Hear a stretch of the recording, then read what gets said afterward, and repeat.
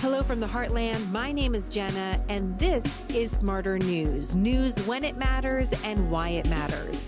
Our Smarter series features unique people who help us think and live smarter. Well, today we're back with Gordon Chang. He is an analyst, book author, writer, commentator. He has written for just about everybody from the New York Times to the Wall Street Journal. He has spoken all over the world, from Shanghai to London. He has also really had long discussions with high-ranking government officials like those in the State Department or the CIA or in Congress. So Gordon has been everywhere, talked to everyone. And one of my favorite things about him, because he is one of my favorite guests, I have to say, Gordon, I'm just going to confess it from the top. You're one of my favorite guests to talk to about all things foreign policy related, but you have a specific expertise in China, which is where we're going to focus today. So I say return guests because we actually spoke last year at almost the same time, which just sort of worked out. I had reached out to you a couple of weeks ago as we saw the developments in Eastern Europe, but also have seen this role related to China. And we've been kind of working out how to kind of position this interview. But just to launch right into things, I want to read you something. So this is the very first answer to our first question in our first interview for Smarter News, Gordon, in April of 2021. And this is what you said. What we're seeing right now, Jenna, is two big aggressors, Russia and China, are threatening neighbors. You have Russia pressuring Ukraine. They've got more than 85,000 troops that they've just brought to the border of former Soviet Republic, now an independent state. And they're moving in high-performance aircraft. And at the same time, we have China going after Taiwan. There are almost daily flights through the Taiwan's Air Defense Identification Zone.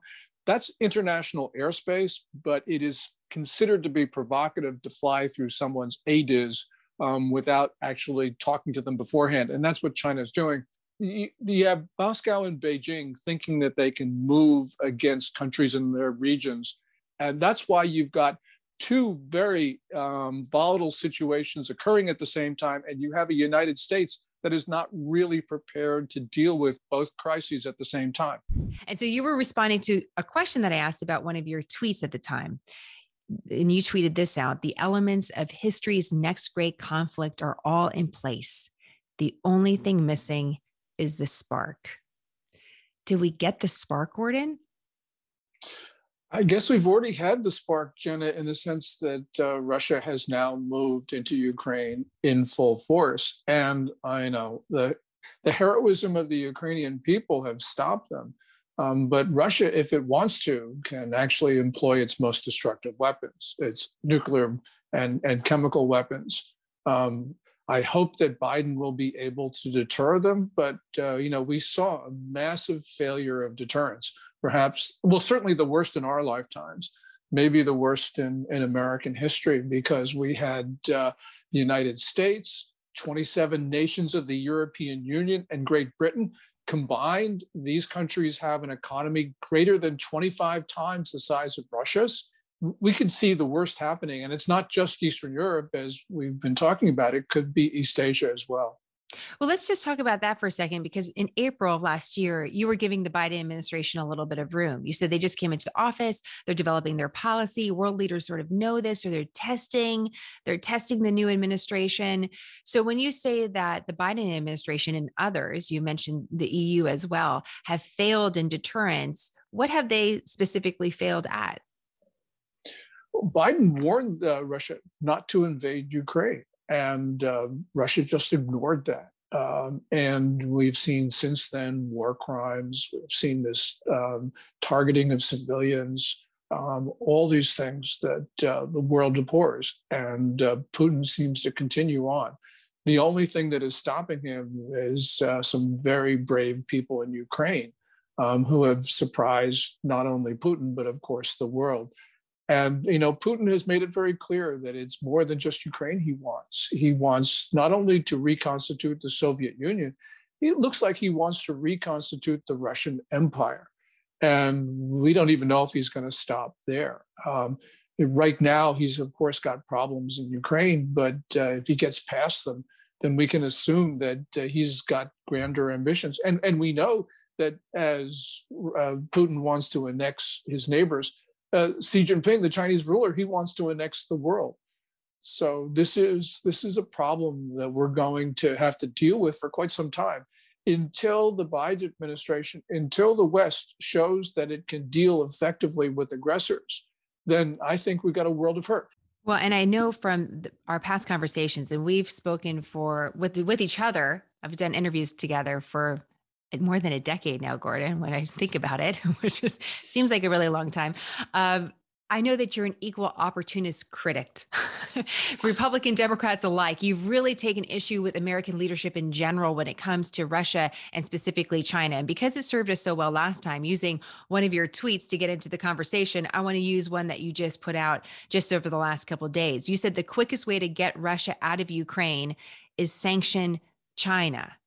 Why? Why China? Because China is financing the war. On February 4th, when Putin and Xi Jinping announced their no limits partnership in that 5,000-word communique, they announced $117.5 billion in new oil and gas deals. Since that time, Russia has announced that China is going to buy 100 million metric tons of coal. China has removed restrictions on the importation of Russian wheat.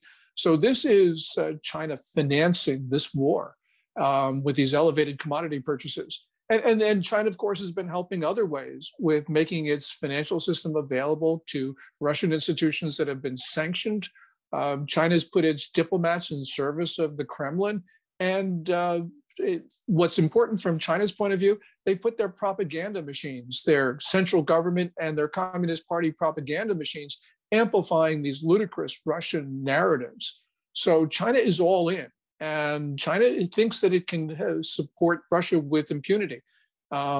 Without this money, no more money, no more war. And the money is coming from China these days. Why does China want to get involved with what Russia's doing in Eastern Europe?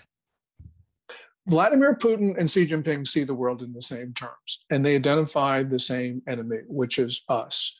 And Xi Jinping believes that even though Russia may be failing at it, he is diverting our attention, and also he's bleeding us. So this is something that Xi Jinping believes is important. Even if Vladimir Putin goes down the drain, Xi Jinping believes that he will have accomplished important objectives. And so there is this strong partnership. We may think that Xi Jinping shouldn't calculate his interests this way. I certainly don't think he should, but the fact is he does. And at least in the here and now, Russia and China have this very important partnership where China is supporting these Russian initiatives into Ukraine and everywhere else for that matter. Because Putin has made it clear he's going after not only Ukraine, but also the Scandinavian countries, the Baltic countries, Poland. This is something that we have to understand. He won't stop until we stop him. What does that look like then, considering China in the equation?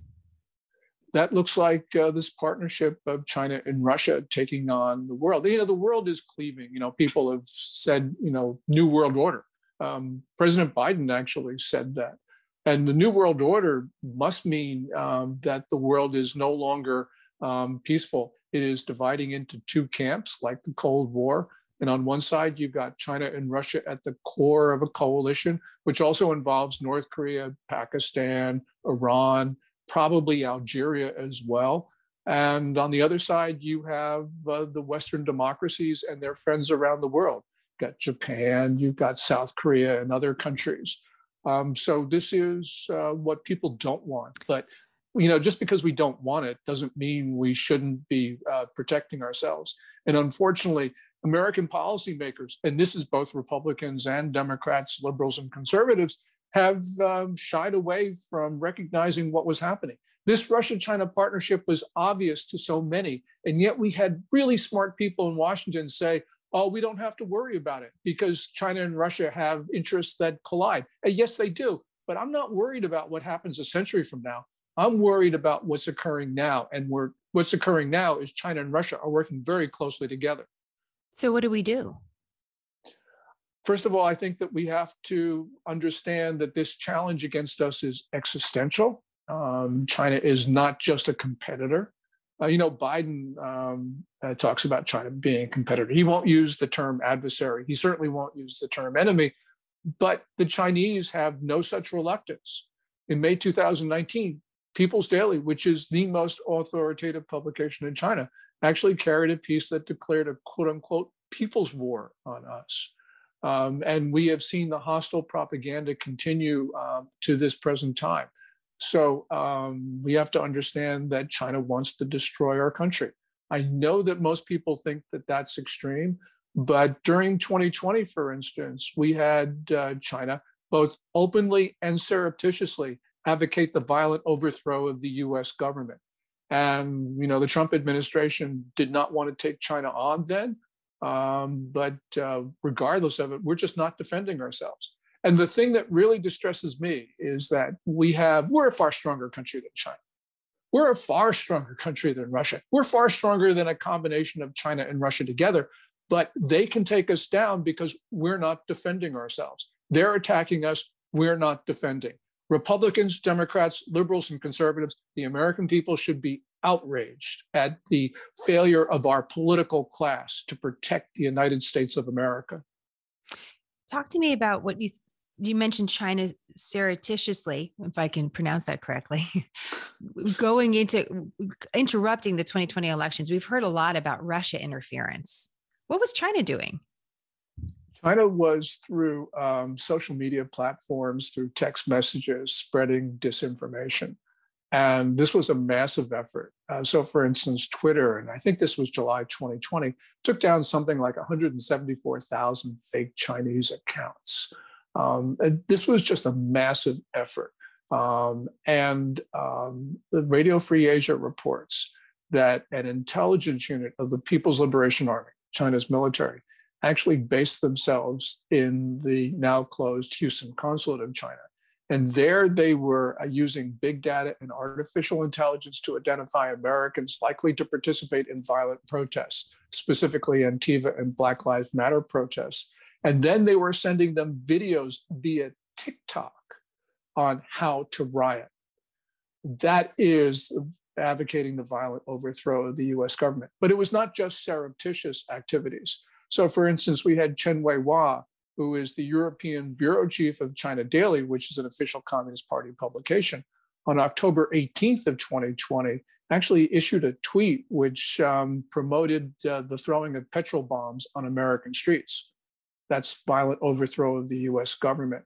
And the US government didn't do anything. The Trump administration should have immediately moved against China Daily, but it didn't.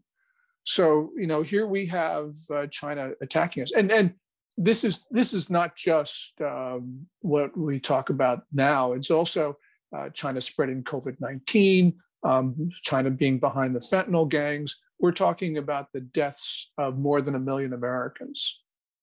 So what changes the dynamic, Gordon? Let's say tomorrow you're able to walk into the White House and you're able to instantly make 3 changes. What at the top of your head, what are the 3 changes we need to make to appropriately confront China and to de-escalate the situation that we're in right now?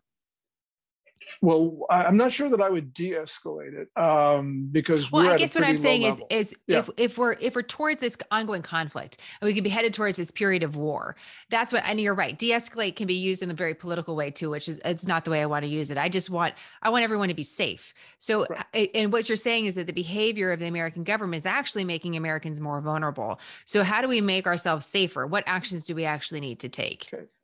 First, this is going to be drastic. But I'll explain later. First of all, we cut most trade with China, and we encourage manufacturing in the US. That's a complicated set of policy recommendations, but that's the first thing. Second, it is no longer, I would prohibit investment into China's markets, and I prohibit almost all Chinese investment into the US. Third thing I would do is cut technical cooperation agreements. It would no longer be possible for, let's say, Johns Hopkins to cooperate with Chinese medical institutions. And by the way, if I have a 4th recommendation, I'd be closing the remaining 4 Chinese consulates, and I'd be stripping the embassy staff in Washington down to the bare essentials, just the Chinese ambassador, his family, and personal staff. everybody else, the thousands, would have to leave. Why do you believe that those actions would actually lead to more, I don't want to say stability, or be more beneficial to the American public than actually harm the American public? Well, there's going to be harm to the American public, but we could not conduct 3 decades of truly misguided China policy and not expect to suffer some risk and some harm, because we got to get ourselves out of it. China exploits every point of contact with the United States to undermine our society, overthrow our government. China takes the position that it is the world's only sovereign state, which means that in its view that we're only a colony. This means, and I know that sounds ludicrous, but that's what the Chinese, in fact, are saying. And we can talk a little bit more about that because it's even more ludicrous than what I just mentioned. But the point is, China uses every point of contact to undermine us, which means that we're being overwhelmed. Our FBI is overwhelmed, local law enforcement's overwhelmed, governments are overwhelmed, businesses, universities are overwhelmed. And until we eliminate those points of contact and feel that we can maintain, some contact and still be safe, until we get to that point where we feel comfortable, then we've got to do this or we can lose our country. So one of the things, when you were talking about Ukraine and what's going on with Russia and the bleeding of America, that's also what you're talking about, isn't it, Gordon? The bleeding of energy, just energy in general, resources, time, as a huge distraction. And that's something that China is invested in. It seems like what you're saying, not only in places like Eastern Europe, but also just fomenting that sort of discord here at home and investing in that to get to this place of feeling overwhelmed on many levels and making us less effective, less efficient. And less able to deal with the China challenge. So, this is unfortunate. For instance, my dad came here as a student on a Chinese government scholarship. This is the previous government, the nationalist government of Chiang Kai-shek, not the communist government. But, we have a lot of students in our country from China. And estimates are that 13% of them were committing espionage at the direction of the Communist Party. And, I feel that this is a very emotional issue for me. But the point is, we can't allow this espionage to continue. We've allowed in our country the Chinese diplomats and even Ministry of State Security agents to monitor Chinese students on our campuses. We just can't permit this anymore because the loss to the United States is too great.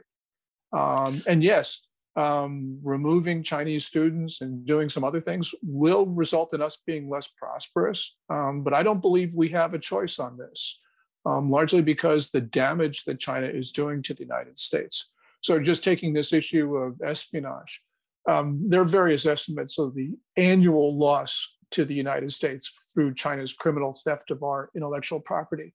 But, at the low end, at the very low end, you're talking $150 billion a year.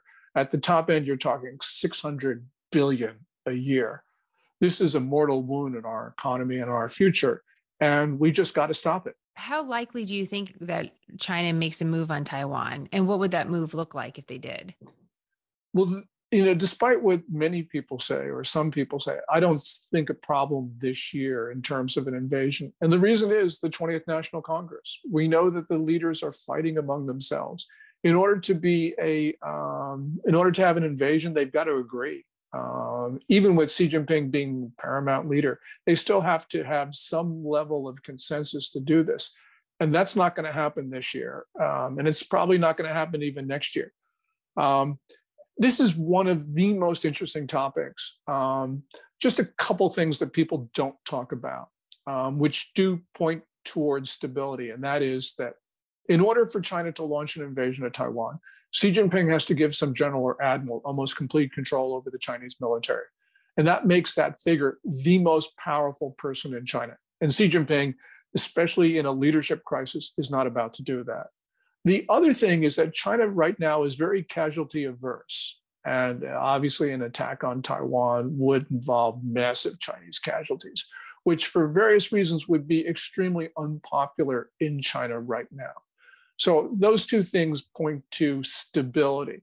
But there are a number of things that point to instability, including China seeing a closing window of opportunity, especially with the deglobalization that is accelerated by the Ukraine crisis. It makes China less important. And if China is less important, it can't intimidate, it becomes less powerful. I think that Chinese leaders are seeing that they've got to move sometime soon. And this is in accordance with Xi Jinping's rhetoric on taking over Taiwan. So, you have factors pointing both ways, but I think on balance, Taiwan is more at risk now than it was, for instance, 3 or 4 months ago. One of the big stories this week is about China doing these rolling shutdowns in Shanghai, a place that you worked in the past, that you're very familiar with, this large city. What is the factor of the coronavirus pandemic in any of China's calculations?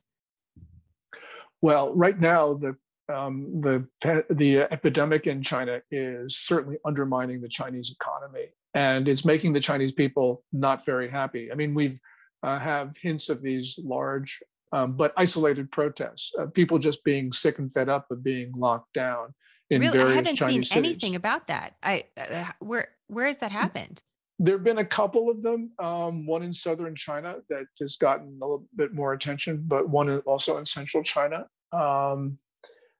The people just are really fed up with this. As you can imagine, Americans are fed up with it. But in China, the lockdowns are more severe and the government is far more strict because China doesn't have an effective vaccine against coronavirus. So what it's doing is it's contact tracing, it is massive testing and isolation. And that's their only defenses against these diseases. And that is incredibly disruptive. So for instance, you mentioned Shanghai. Shanghai up to now has had rolling lockdowns where neighborhoods would be affected. But what they're doing now is locking down the entire city in 2 parts. First, the eastern part of the city, and then the western part of the city, both for 4 days apiece, or 5 days apiece in one case. This is going to affect people because, first of all, you can't no public transportation, you can't go to work. I mean, if you're going to work, you're going to have to do it remotely from home. You're going to be tested again and again. So this is incredibly unpopular in China these days. So the picture that you're painting of China right now is one that has a lot of strategy against the United States and basically dethroning the United States as a world power. But also there being a lot of internal turmoil politically with the epidemic as well. There's pressure on this current government. Then you put into all of this North Korea, another topic that I know that you have studied extensively. And just over the last week or so, North Korea launches this long-range missile, that the most advanced that we've seen, the most successful launch that we've seen in recent years. How is this all? Can you connect the dots to this, Gordon? How is this connected? Yeah. North Korea launched the Hwasong, what we think is the Hwasong 17, which has a range of 9,300 miles. The test didn't go 9,300 miles downrange, but it went up very high and lasted a long time. And if you just sort of change the parabola, it means basically the Hwasong 17 can reach any part of the US. We know that they have nuclear weapons. We have a pretty good idea that they've been able to miniaturize them. We don't know if they've been able to mate them, the warhead to the missile, but they're making steady progress. And by the way, if they were going to attack the US, not with landing a warhead on New York or Austin, for instance, they could use an electromagnetic pulse attack where all they have to do is explode a nuclear device high above the US, and they could take out large portions of our grid and, according to some estimates, kill a lot of Americans. So they've got this capability. They've been able to develop it even during the moratorium that Kim Jong-un, the North Korean leader, announced during the Trump administration. The Trump administration tried a new approach with North Korea, which I think was not so much to take away its weapons, but to take North Korea away from China. The Trump administration didn't say that that was what they're doing, but when you look at what they did, it was consistent with that explanation and not with the explanation that they were trying to, quote unquote, denuclearize the North. So, of course, during the moratorium, everyone forgot about North Korea, and they just continued to improve their missiles and their warheads. They didn't test, but they didn't have to. Matter of fact, that what they were doing was taking all their test data from their 2017 tests and improving their devices. And we were not paying attention. We were not imposing sanctions on China for violating North Korea sanctions. And so the North Koreans were getting pretty much what they needed.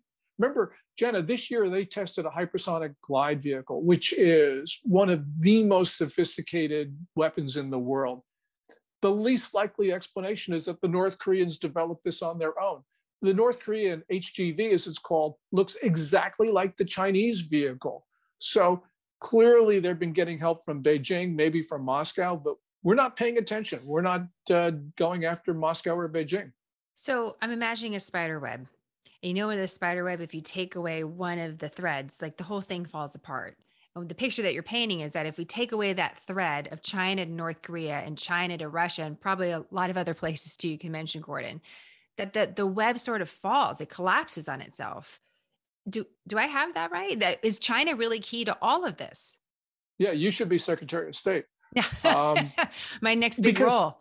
Because you're absolutely right about that. Because we have seen in the past when things fall apart, they fall apart a lot of places. But also we have seen that when we're able to establish deterrence, when we're able to punish aggressors, peace happens and it breaks out all over the world at the same time. And that's not a coincidence, because these bad guys take their cues from each other. And that really means that, once you, as you say, to take your analogy, is to take away one string of the web, the whole thing will collapse. And that's absolutely right. We deal effectively with Putin by, for instance, removing him from power, which we probably can do, but which, Biden obviously wants to do it, as he said on Saturday, but his administration has walked back that comment. But if we were to do that, then Xi Jinping would sit up and take notice and say, oh, those Americans are serious. Kim Jong-un would take advantage, would notice that. And so would the leaders in Iran and Pakistan. This is something that we could, I think, end up making a peaceful world at a time when things look pretty dark. But you're touching on something. First of all, it's great to entertain that idea because everything does seem pretty dark. So it's good to know that maybe there's a potential to have the pendulum swing the other direction. But because you've pinpointed an issue with American leadership that you say is across party lines, then is the problem really how we see the world, or is the problem really how we see America and America's role in it? Both. I think that we have this notion, which came since the failure of the Soviet Union, the end of history, as Francis Fukuyama famously said. And so we tried to enforce peace. We thought, oh, look, it didn't really matter that Russia had a hardline government and that China's moving back to totalitarianism, because that's the end of history. The end of history was that every country ends up with a liberal democracy and free market economics. But that's not the case. We have to understand that we've got enemies. Those enemies mean us harm, and that we're in an existential fight. And until we recognize that, until we go back to the way we viewed the world in earlier times, we're not going to be able to defend ourselves. And unfortunately, you have a president right now and a Secretary of State who view the world in fundamentally incorrect terms. I was a little bit heartened when Biden said there's going to be a new world order, because essentially, yes, the world is changing. But then he immediately made me pessimistic when he said, well, we're going to lead it. Well, if there's going to be a new world order, it's going to be the world divided. And it means that we can lead maybe one part of that new world order. But I don't think Biden really understands the implications of what he said. This is going to be a long-term, perhaps decades-long struggle with Russia, China, and their proxies. Let's go back to that one thing that you can say. You can speak to all lawmakers. You can get them all in the same room at the same time. Gordon, what's your message to them about why it's worth it? why it's worth it to confront China on these issues now? Because China wants to destroy our society. And this is, there's Beijing, and it has really nothing to do with the United States' policy towards China, because our policy has been very beneficial to Beijing, and intentionally so. But China looks at the United States and realizes that we have an inspirational impact on the Chinese people.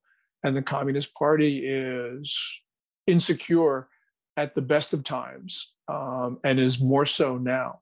So they view that they cannot survive unless they destroy the United States. And that means we have to understand that even though we don't want to think about it in those terms, this is only going to be one survivor. It's going to be the Communist Party of China, or it's going to be the United States of America. We may not want to think that that is the way life is, but unfortunately it is. Remember, Vladimir Putin, despite everything, invaded Ukraine. Everyone was saying, oh, no, he doesn't want to do that. They took all of our policymakers by surprise. Even at the late date of early February, they still didn't think that this was going to happen.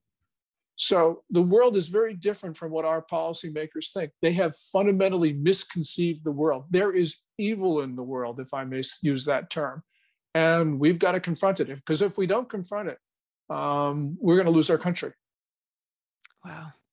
The stakes are so high. And I've talked about it. We talked about it at the beginning, that you have the courage to say things that people are afraid to say because they don't want to insult or push away the audience.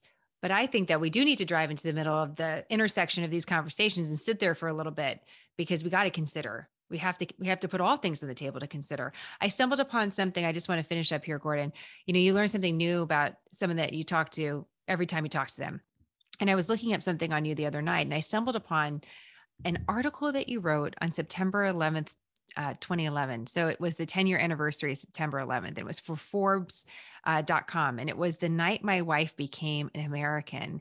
And it was just a short little piece, but it was so impactful. And I was wondering if you could talk to our audience about it, because even then you were actually in Chicago discussing China's support for terrorism on September 11th, 2001. But you said that the trip back home was one that left you both impacted, you and your wonderful wife, Lydia. So tell us a little bit about that. This is, out of everything I've written, this is the piece I'm most proud of. And it's one of the shortest. On 9/11, we were in Chicago, and I spoke on the 10th, and we were scheduled to fly out of Chicago on the afternoon of the 11th. And obviously we couldn't. But on the following day, we got a car at O'Hare. And so we started to drive back. It's a 14-hour trip. And we were in Western Pennsylvania. I guess it was around midnight or so. I can't really talk about it. About 5 or 6 emergency vehicles from Chicago were passing us, and they had American flags on it. And my wife looked at it, and she was like, she had just become a citizen. And she realized for the first time what it meant to be an American. And that will always stay with me and her. It was so I'm tearing up. I'm sorry, Gordon, me too. I didn't know that. I didn't know that you felt this way about this piece, but when I stumbled upon it, it hit me so hard. I'll put it for our audience to read too, because I think it's moments like this where you are reminded about what's at stake. And the reason why I wanted to mention it is because you speak so passionately about these issues, but it's not from a place of hate. It's because you love the United States. And that's why you're feeling this way. Do I have that right? Yeah. Yeah. Yeah. So I wanted to leave everyone with that. I don't mean to make you emotional, Gordon. I apologize. No. All the years we've talked, I've never made you cry. At least I haven't known that I had. Maybe I did. No, this is the first. It's the first for look at us, 11 years in, Gordon, and we're crying together. That's all it took, is like. Took 11 years in talking about all sorts of really serious topics. But this is, again, it's a really beautiful piece. And it's a reminder of that feeling that we get about our country when we feel compelled to stand for it. And we're really being asked to think about that in all sorts of ways, from the pandemic to foreign policy. What does liberty mean? What does America stand for? These are ongoing themes, I know, throughout the time of America's creation, but we are being called to really confront it. And that's why I don't want to shy away from these conversations, because I think we're being called for a reason. I don't know what that reason is. That's why I'm a journalist. So any final thoughts, Gordon, before we go? No, we have to fight for our country because America is worth fighting for. Gordon, thank you so much. It's such a pleasure to have you on. Thanks, Jenna. Quick, concise, nonpartisan, smarter news, a refuge from the storm. I'm Jenna. Thank you for choosing smarter.